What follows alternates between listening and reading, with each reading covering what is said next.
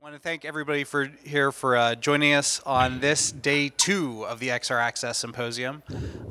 Both those of you who are able to make it in here and get loaded up on coffee and pastries, and those of you online who have had to supply your own coffee and pastries. I'm Dylan Fox. I am the Director of Operations for XR Access, and today we have a really jam-packed schedule for you. We've got starting off, we're going to roll right into our first panel here on SocialSense XR, making the invisible visible. Following that, we have a talk by Jamie Bykoff-Brett on building an accessible and inclusive metaverse. Then Hrishi Muley is going to talk about annotated lip reading for augmented educational systems. We'll have a nice coffee and pastry break. Then at 11:20, we'll pick up with multidimensional computing accessibility in the age of XR and AI by Liv Erickson. And we'll finish things off with vision accessibility with AR and AI tools with Sean and Jeffrey from Lighthouse. And then we will have some closing remarks from the XR Access team. So with that said, let's jump right into our first panel here, SocialSense XR, making the invisible visible. So this project is a National Science Foundation Convergence Accelerator project, which means we are kind of ramping up very quickly on the question of how we can make nonverbal communication in XR spaces accessible to blind and low vision individuals. That means taking those nonverbal cues and turning them into from visual to audio and haptic cues that people will be able to understand. And that is really just the tip of the iceberg. But before I get too deep into it, let's go ahead and introduce our speakers, and then we can get into the questions. And I should note as well, before we get started, that this is really in its early stages, and one of our goals in bringing this panel to you is to get your feedback, to help us understand from your perspective what we should be thinking about, what opportunities that you in the audience see. And so please make sure to share those in the Q&A section and also on our Slack. We should note as well, I'll go back to the schedule here real quick, that you can join us on Slack. It's bit.ly/xraccess-github, Got too many links running around in my brain. You can join us on the Symposium channel to share feedback and questions for the presenters. You can also get the captions for today at the link you see on the slides here, and I will have one of our volunteers kindly copy that link into the Zoom and the Slack. So, with that said, let's introduce our panel. Sean, you want to start? Sure. Good morning, everybody. My name is Sean Dougherty. I work as the manager of corporate relationships within Access Technology at Lighthouse San Francisco. We are focused on supporting the blind and low vision community on a wide range of services. We do a lot of direct service work, training with blind and low vision individuals throughout the state of California. We perform technology assessments, and then my team is focused on doing user research and supporting tech companies, startups, user research agencies that are helping make websites and apps and different forms of technology accessible. So it's great to be here with you today. Thanks for having me. Awesome, thank you. Shiri? Hello again, everyone. I'm Shiri Azenkot. I'm the director at XR Access, but then I'm also a professor at Cornell Tech. And I'm the principal investigator for this project.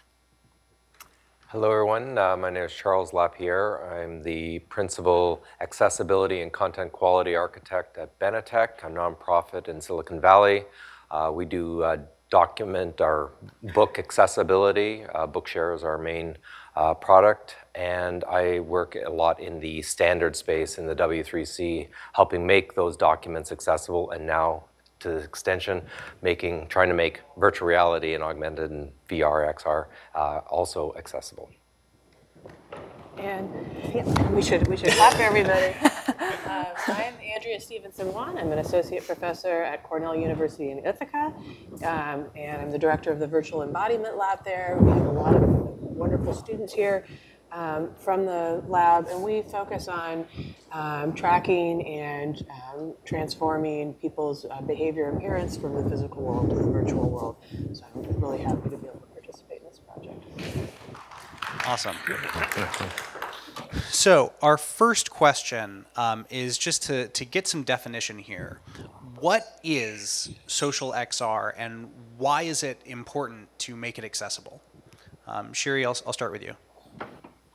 Yeah, so we've already seen some projects that are focusing on social XR yesterday, and in particular social VR. And that's just the idea that we'll be able to have multiple people in a virtual environment interacting. So we started out yesterday with a VR guide presentation. So they already gave an intro saying that there are some applications that already exist today, some platforms like VR Chat and Rec Room, where people can come into a virtual space together and interact. They can talk to one another, they can move around. And the powerful thing about doing this in VR as opposed to just Zoom or some other video conferencing is that you have many more affordances. So you can interact with people in a much more natural way because you can virtually move around the space, similar to how we move around in real life. So you have this proximity cue. The VR systems are also getting much better at capturing our gestures. So just like I'm gesturing now, you could see other avatars gesturing and even other avatars' facial expressions. So this is an area that we see trending. And because it's such a powerful way to interact with people remotely, we believe that we will continue to see a lot more interactions, social interactions in various virtual spaces as we move into the future. So I'm actually going to add an anecdote. So last night I met some friends in Brooklyn and we were talking about our projects, and someone said, oh, I have a headset and I use it to play chess with my brother in virtual reality. He's in Germany, I can't see him. And so he talked about this sense that he was really there and the ability to sort of like lean across the table together and like recognize his typical gestures. But because those are generally just represented visually currently, that means that all of these cues are dropping out of the interaction. So it gives us this opportunity to have that sense of presence to multiple people. Right, right. So what we realized was that all of these cues, these behaviors that make VR more powerful, many of them are actually completely inaccessible to people who are blind and low vision. So if you are blind or low vision, you can go into a virtual space, right? And you can talk to other people just like you can on Zoom, and you can hear them speaking. If you know them, you might be able to recognize who they are. But then the problem is you're losing all that other rich information that's part of the communication, like the gestures, the expressions, the proximity cues, how close or far people are from you, and also who people are, right? If you don't necessarily hear them speaking and recognize their voice, you might not even know who's around you.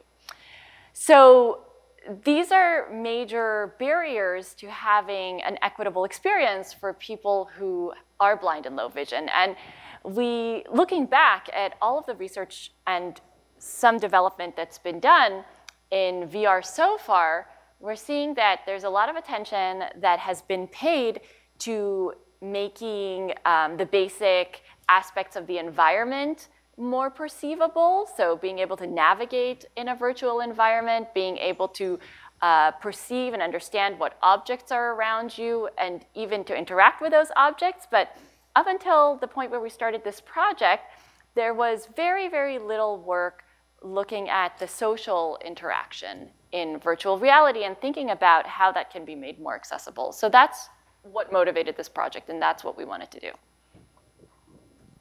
Absolutely. Sean or Charles, anything you want to add to that? No, I think that was well done. Yep. Awesome. And just really quick, can everybody hear Andrea? Because you sound a little quiet. Yeah. Oh, okay.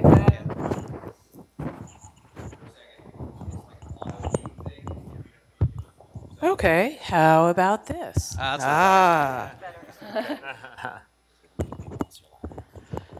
Okay, Apparently I need to bellow a little bit, but that's okay. Right. I can do that. Beautiful. Okay. Great. So next question is that one of the unique things about the NSF Convergence Accelerator, words, is that idea of convergence. And so here we see that reflected in the fact that we have three organizations, Cornell, Benetech, and Lighthouse, that are coming together to make this project a success. So I'd love to hear a little bit more about kind of what role each of our organizations plays in this project, both what we've already done and what we're looking to do moving forward. Sean, I'll have you start because I know Lighthouse has done a lot already in user testing. Sure. Yeah, it's been a really great partnership between our three organizations. We're all in the nonprofit space, but all have different expertise. And so I think we've shown that it's also effective to be able to work remotely across the US, given that we're all kind of in different locations and we've been able to collaborate, and many of us are meeting in person for the first time during this conference, which has been really exciting. But we've been able to even across the US, as we're working together, execute user research in this space with blind and low vision users. And we did a lot of that testing in person with user interviews in San Francisco. But we had our researchers and our PhD students from Cornell that were helping co-facilitate that remotely. And so that collaboration was really exciting. And yeah, there's been great synergies between our teams. Awesome. Shiri, we'll just go down the line here. Yeah. So our role is as the main accessibility design group as part of this team. So my students and my lab, we have a lot of experience in designing for accessibility, and particularly designing for XR accessibility. So I mean, it's no accident that I started XR Access because that's our main research interest. Right. And Benetech, our role is helping make documents accessible. So in the VR space, potentially making that whiteboard experience or presentations, PowerPoints, et cetera, accessible so that you get that full, not only the social, but also what's being discussed or displayed, as well as our expertise, our resources with our marketing department and things like that that we can help facilitate with enhance this project. And I think what we're hoping to bring from the Virtual Embodiment Lab is thinking about how we can represent these cues. So we can, and a lot of social VR does try to do kind of a one-to-one representation, like I move my hand and that hand gesture is represented by my avatar's hand. But that's an option, right? We have much richer options in terms of how we represent behavior that we can pull in from these systems. So thinking about how we can render information that can be presented visually and haptically through touch and through sound. So pulling on that our background in transforming social interaction to help ideate through design processes. Awesome. So I'd love to dig a little bit deeper into the progress that we've made so far. And I know a lot of that has been on user research. So Sean, I'd love to give you a chance to do a little bit more of a deep dive into what we've learned in the focus groups and the user research that we've done so far. And then maybe our other panelists can talk about what some of our next steps are now that we have a little bit more knowledge about our user base. Sure. Sounds great. Yeah, we've been pretty busy on the user research side collectively. We have conducted 5 expert level interviews with platform owners and standards organizations. So companies like Mozilla, Meta, we met with Microsoft, W3C to understand how platforms are being used currently within XR, where some of the accessibility considerations are, and kind of where we're at, and then also looking at the kind of the standards going forward. And then on the user research side, we were able to conduct 3 in-person focus groups, and we involved 22 blind and low vision participants. And as I mentioned, we recruited those users and conducted that research in person in the San Francisco area with support from are the Cornell PhD students that are working on the project, which is really great. So we co-facilitated that research together. We conducted those sessions as 90-minute sessions that were co-facilitated between XR Access and Lighthouse. And we had some good insights that came out of it. Essentially, the questions itself, we were focusing a lot on individuals' experiences with current technology. So how they're currently using video meeting platforms today, such as Zoom and Teams, and what their experiences have been with the accessibility of those platforms. And then using that to think about how some of those learnings could apply to XR. And so we ask about people's experiences with VR today, if they've used things like Mozilla Hubs or Horizon Worlds, and what their experiences has been. We also asked a lot about the usage of nonverbal social cues. So things like gestures, facial expressions, eye gaze, and what individuals think about that that are blind or low vision. And we also focused on a lot of the accessibility challenges with current technologies. So those were some of the questions that we ask. Can go into the results as well, but I don't know, team, anything to add about the questions or how we framed up the research? Yeah, so it is a pretty interesting question. How do you do user-centered research for accessible VR or accessible XR in general, right? Because with a user-centered process, and that's always the kind of process that we are trying to do, we typically go to the target users first, right? We go to them and we want to get some of their ideas, learn from their current experiences, and figure out how it can be improved. But of course, the problem is that they don't have many experiences with VR because it's not accessible. So where do you start? So on the one hand, we want to get input from the community, but on the other hand, the community hasn't had the experience yet from which to provide us with input. So what Sean was describing was what we ended up doing, which is to try and learn from people's experiences from other situations and other tools and platforms. So from VR interactions, we can learn about how to design those from experiences that people have in the physical world, just talking to each other, the way we talk to each other, day-to-day lives. And we can also learn from people's current challenges with Zoom and platforms that have like two-dimensional representations of other people.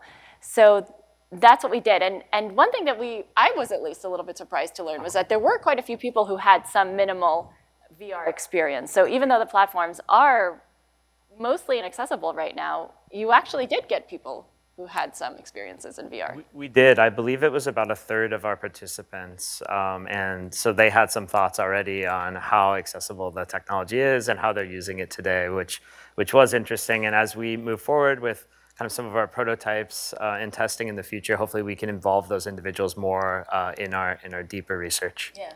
Right. We're actually building some low-fidelity prototypes, and then we plan on bringing those back to those focus groups and getting their reaction on some of these ideas that we're coming up with. Fantastic. Yeah, I know there's so many interesting things for me that came out of that. I mean, just the ways that VR is different from Zoom, is different from like a conference call. It reveals a lot about the way that a lot of blind folks think about these technologies, right? I know one of the things that was surprising for me was that we talked about the ability to have these virtual conversations, virtual meetings, and that was of some interest to people. But I think we've had a lot of interest in the idea of like virtual reality museums, things where you can bring in that kind of multi-sensory aspect of XR and have haptics and have things that you can't do when it's just kind of you talking to your computer screen in a muted Zoom room. So I'd love to just dig a little bit more into that. Thinking about the use of sound, the use of haptics, and some of the particular types of nonverbal cues that we're thinking about converting into these.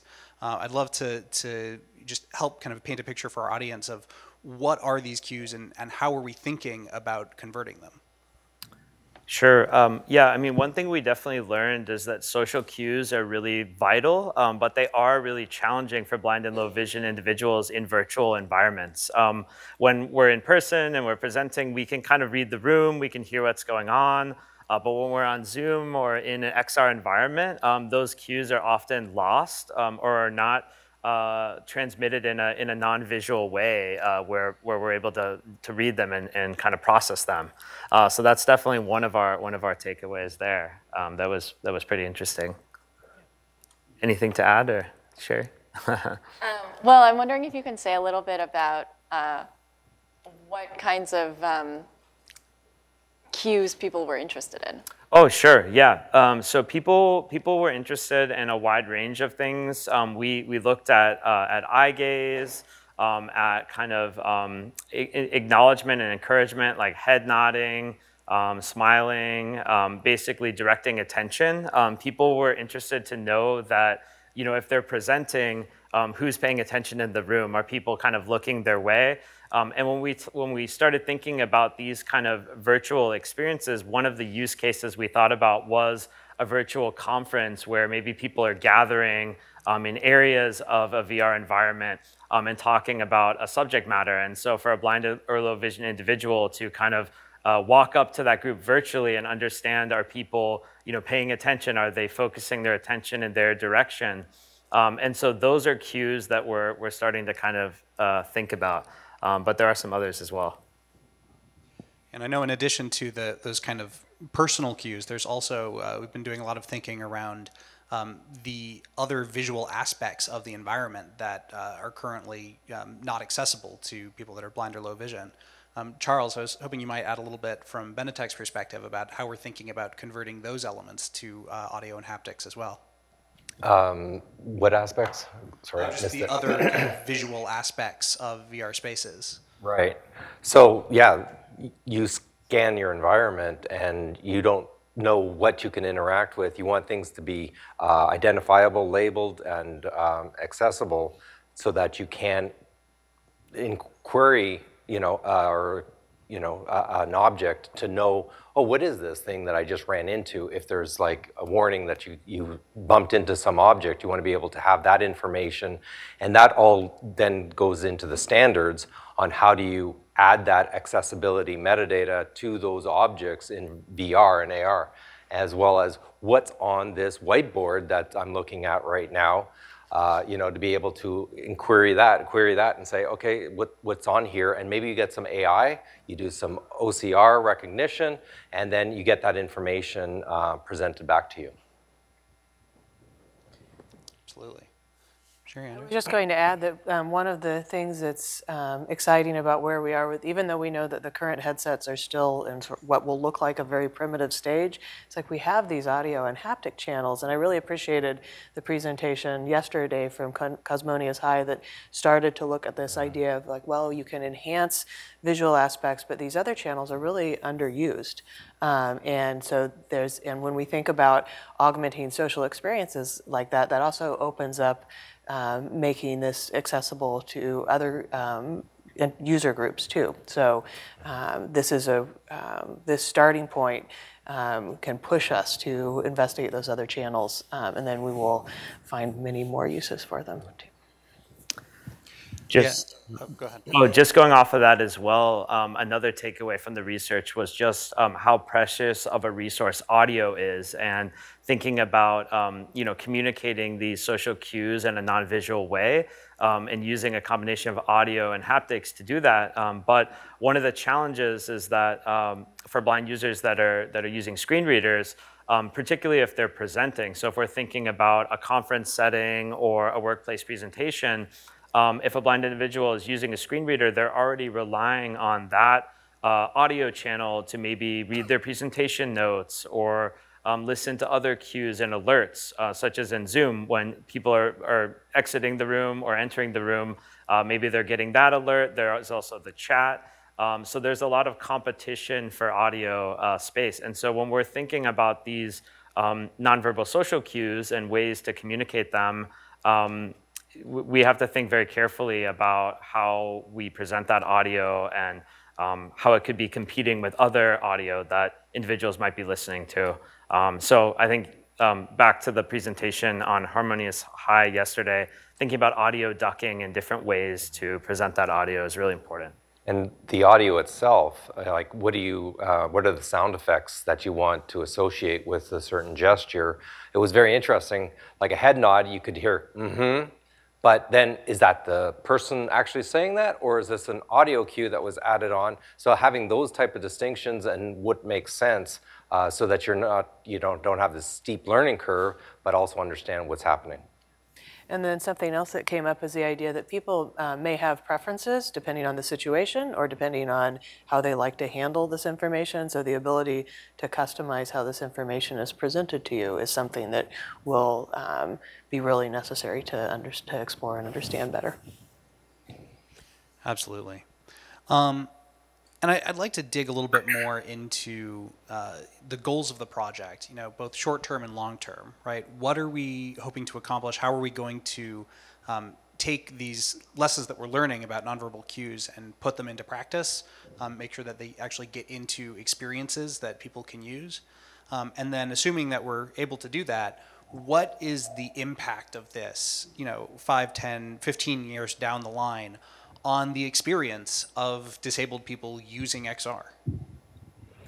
Well, one thing for my perspective from Benetech, we're heavily into the standards space with the W3C, to integrate these APIs or what have you in order to make objects accessible, to to have channels for this back channel of social interaction, social information presented.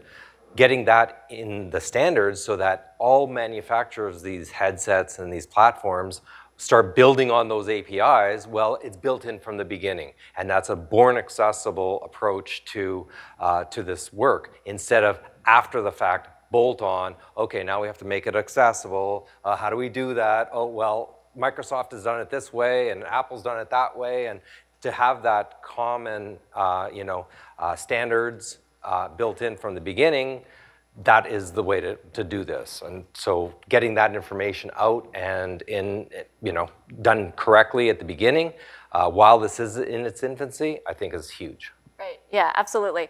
And as I'm sure most of you know, there is a set of accessibility standards that exists today, and they apply to the web mainly, but people extrapolate from that and apply them to other platforms as well. But now that we're in VR, we're dealing with a completely different paradigm of computing, right? So we have some current standards for VR accessibility that have, XR Access collaborated with some other organizations to create them, and some of the manufacturers of the VR platforms wrote their own. But what we're seeing right now is that they're still pretty basic, right? We're still kind of in the infancy stage of XR accessibility. So these standards that do exist, these guidelines, I should say, they're not standards yet. The guidelines that do exist so far are very much just current best practices that we have from other platforms. But again, in VR, it's not like the web. It's not like phones. We're not dealing with a two-dimensional screen here. We're dealing with these more naturalistic interactions among people as well. So we want to make sure that these guidelines, which will eventually become standards, include that new aspect of computing that's now very, very important to consider. Fantastic.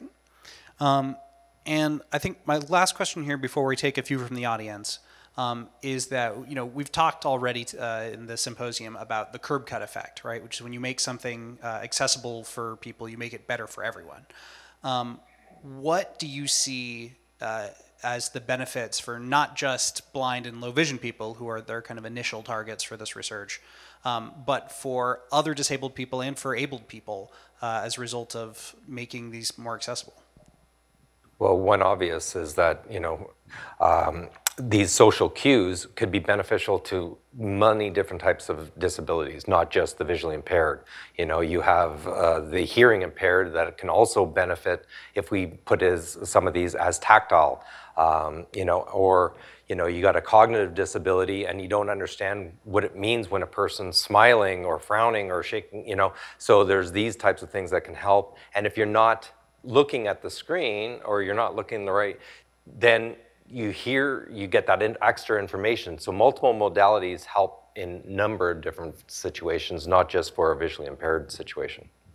We can also think about taking this, we've been working in virtual reality, so like immersive virtual reality, but thinking about how these tools could be useful in augmented or mixed reality, how we could even conceive of them as changing how we interact with the physical world. Mm-hmm. Right. So so it's really exciting to think about this sort of ways in which this could move into the physical space and into other forms of XR. Exactly.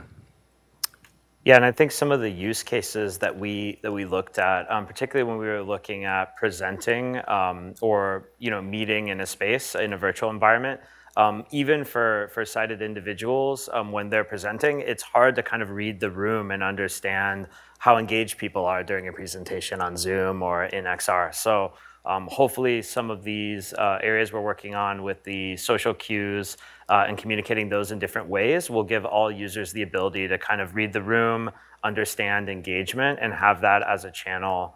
And then also I think the ability to customize, whether it's audio or haptics or different inputs and outputs, that customization is something that I think will benefit all users in this space so that they can set up the experience in a way that works for their needs. Excellent. All right. Well, I'd love to open it up to questions from the audience, both in person here and online. I see Kent right here. Do we have our mic runners handy? Yes, here they come.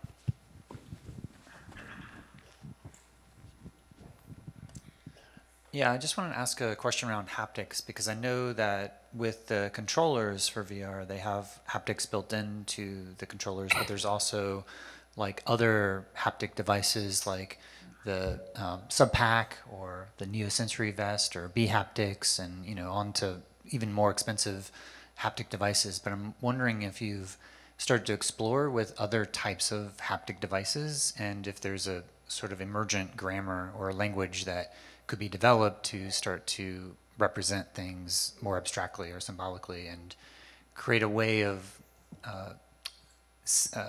creating a synthesis between these things to elaborate on this new multimodal language. So yeah, I'd love to hear any thoughts on that.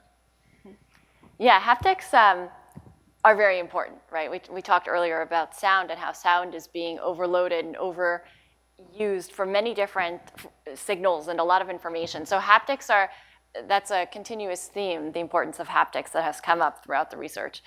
And for now, we are focused on mainstream platforms. So our goal is to make existing any VR application that's designed to look at how we can make that fully accessible and inclusive to everyone. In our case, we're looking at blind and low vision people in particular.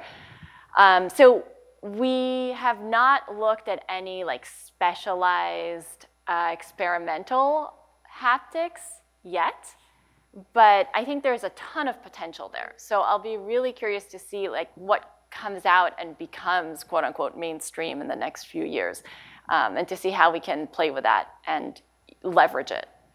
So starting with the hand controllers, which have these very, very simple, like you can change the tempo, it's like they're very minimal. But we talk about the other devices that are kind of coming on the market now a lot. And I think if we think about our current haptic controllers as being like the sort of Morse code of haptic communication, and then maybe we'll have a full piano in the future. I know one of, I think, our design inspirations that, at least I know I currently intend to look into, is tactile sign language. Because I know that obviously has a very kind of well-developed system and has lots of different mechanisms for communicating different things through touch. And so I think that could be a very good source of inspiration for us as we kind of move into the design phases of the project. Let's see, next question I see in the front row here.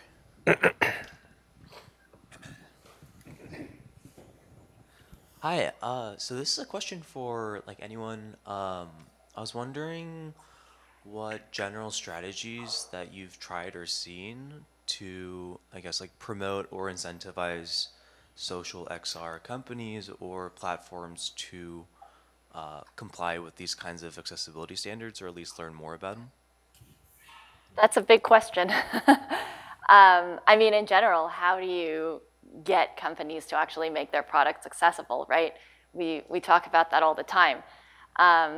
So I think that what we have done specifically for this project is to start to engage with some of the major players in terms of VR platforms and to talk to them about what we can do that will help them incorporate the ideas that we come up with into their platforms, right? Again, we want to make mainstream VR accessible. We don't want to design our own VR platforms. That's not realistic. We don't have the resources for that. So we talk to the people at Google, we talk to the people at Meta, and we want to find out what can we as researchers do to make it as easy as possible for them, to help them, incentivize them to incorporate what we have learned into what they already have as products. And the thing is, if we build it into the APIs and the foundation of these things, they'll be using it by default. And you know, so then if they have to just add some extra tags, that's real simple compared to putting in a whole infrastructure on how to make things accessible. Yeah. Awesome. I think we had a question in the back, and then we'll come back to the front, and then maybe see if there's any questions from our online community. More of a statement. I'll be very quick. The whole idea of the haptic language. My name is Joel Ward. If anybody's interested in that, please connect with me. I'm making some connections across academia and also within my company, Booz Allen. I'm very interested in sort of pursuing that, and I realize it's a long-term goal, but and really tying into what you guys are doing. We have a deafblind employee, and actually is working with her, and we haven't really talked about deafblind here as much. She's very interested in how could she experience VR at all, and would love to try it and would love to interact with it and not only understand it but also use that as a way to actually do things and create content and understand content. So just statement. I don't know if there's any responses to that, but if anybody's interested, Joel Ward, please connect with me. I'd love to talk ideas.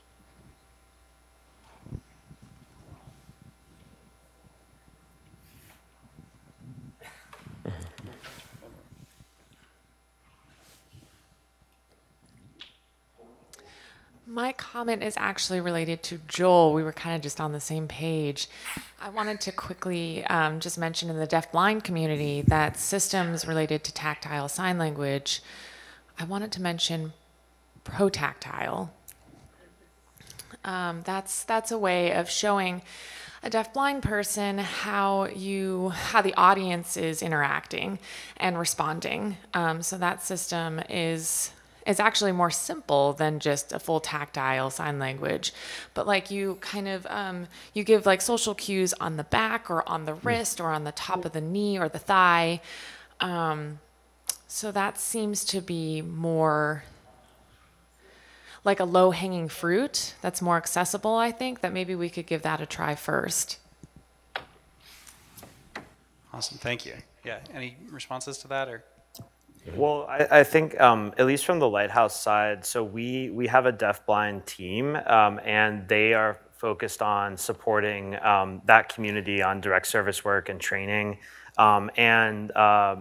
When they do communicate and interact, they are using some of those kind of haptic devices that you're describing, as well as tactile sign language. So yeah, I mean, I think those are maybe those tactile devices that can go on different parts of the body might be something that we could explore as part of our research as well. But yeah, we're open to lots of angles, and but I think it is a challenge to not only make this accessible for blind and low vision individuals, but also for deafblind users, and it's another challenge for us to tackle, I guess. Absolutely. Well, we're running very low on time, but I do want to check in with our online community and see if there are any questions coming from there. Have any of our volunteers right there? Hold on, can we get the mic? What type of features do you feel are important to consider for those creating experiences that can be accessed through different forms of hardware? For example, some social VR platforms can also be accessed on a desktop. Haptics, for example, can also be experienced on mobile phones. Yeah. Anybody want to respond to that? I guess I'm thinking, I'm not sure that if the question is, what should people be able to do in the social platforms? Because I think cross-platform social VR has a lot of value in general. So if the question is, should people still consider developing cross-platform, that feels like a clear yes.